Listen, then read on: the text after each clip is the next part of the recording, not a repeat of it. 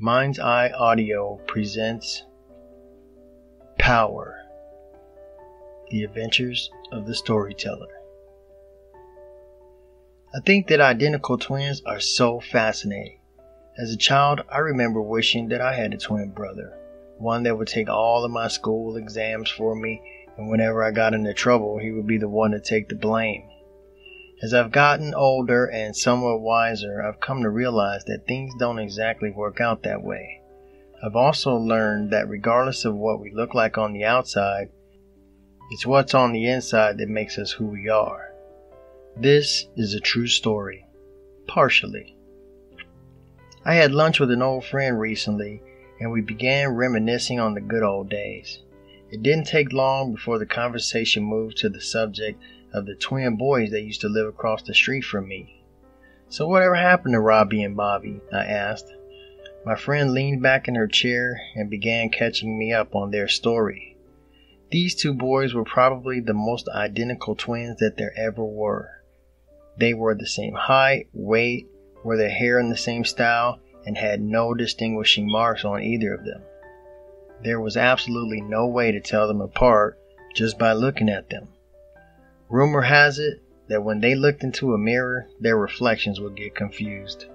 But all you had to do was hang around them for a few minutes and it would be crystal clear which was which. The one identifying trait was their attitudes. In terms of personality, they were just like night and day. I don't know if something happened to them when they were younger or if they were just born that way. But Robbie was the kind of kid who was always smiling and in good spirits, while Bobby never smiled, and if you took one drop of water from a full glass, it now became 99% empty to him. I remember when their dog died, and Robbie insisted that we have a funeral service. Robbie thanked God for allowing him to have so much fun time with Fido, and said that he was happy knowing that his dog was now in a safe and loving place. Meanwhile, Bobby, who also loved the dog, was angry with God for taking Fido away. I remember him saying, "Why didn't God just take that mangy stray dog that rummages through our alley at night?" I guess everyone figured that Bobby would grow out of this phase, but I am told that this incident was indicative of a pattern that would define their respective characters. I was not surprised to hear that Robbie had done very well for himself. He was a very successful businessman with a happy family and many friends. When my friend told me Bobby's story, I was more saddened than surprised. Bobby, it seems, had never stayed at any one job longer than a year or two. He would see flaws in the company and then decide that he wasn't going to get far in that company anyway, so he never worked too hard. And since he never worked too hard, he never got far in that company. He applied this same self-defeating attitude to his marriage. He never really believed that his marriage was going to last, so he never really invested himself emotionally. And since he never gave his all to his wife, she began to feel that they weren't growing together.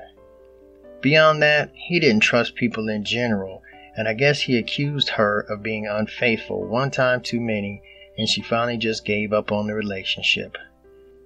Bobby's doom and gloom attitude was somewhat of a people repellent, and this was fine with him since he really believed in his heart that the only person you can really count on in this world is yourself.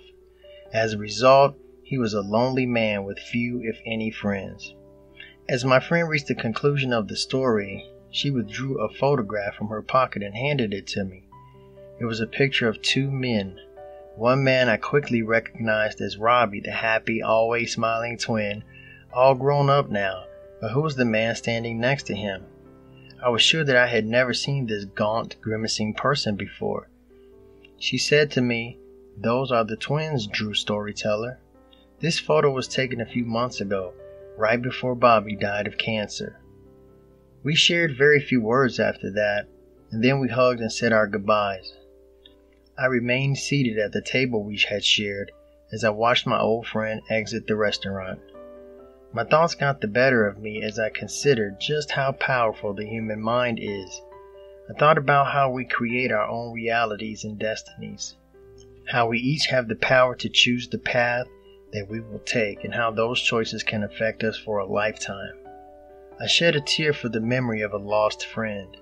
But when I really think about it, I could have shed that tear years ago.